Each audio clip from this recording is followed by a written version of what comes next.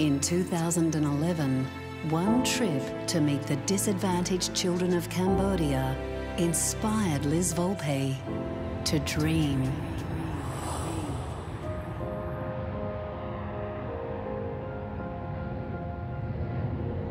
When we left Cambodia, it really had genuinely changed our lives. Go, go, go, go!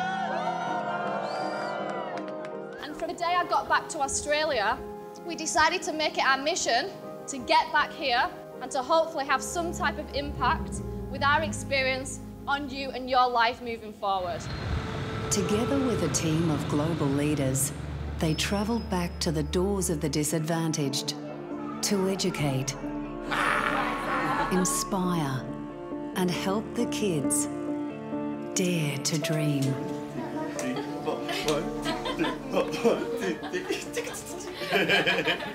You're good, he's quick. Bro. Just being in their presence, they're so happy all the time, they're so enthusiastic, not only just to see visitors, but just in general. It's quite amazing, and you just know that it's going to make a difference. You know, this will be a day that will be remembered for these people every day for the rest of their lives. I'm going to teach you a little bit about self-confidence and also self-belief. I want you to take 2 minutes to write down 5 things that you respect more than anything.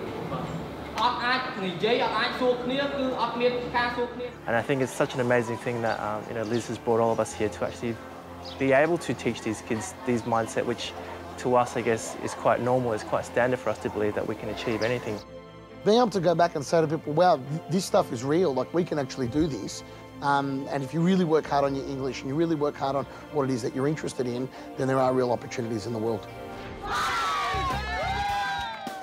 The Apprentice Challenge for the Sunrise Village orphanages is well and truly underway. But the great news is that now they're truly going full steam ahead and they're all selling their products. It's all very exciting.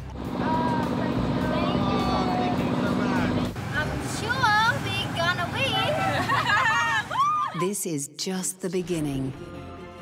Children from disadvantaged countries all around the world will be given the chance to make their wildest dreams come true.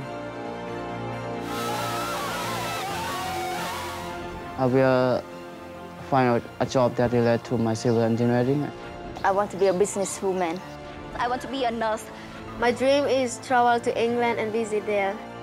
So we've just collected the letters from all of the students, and they've written a letter that's going to be sent back to them in 6 months' time from Australia.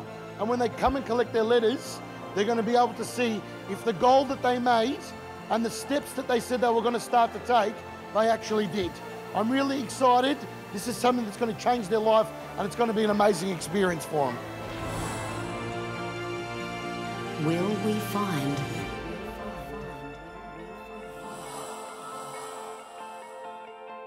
the next world leader?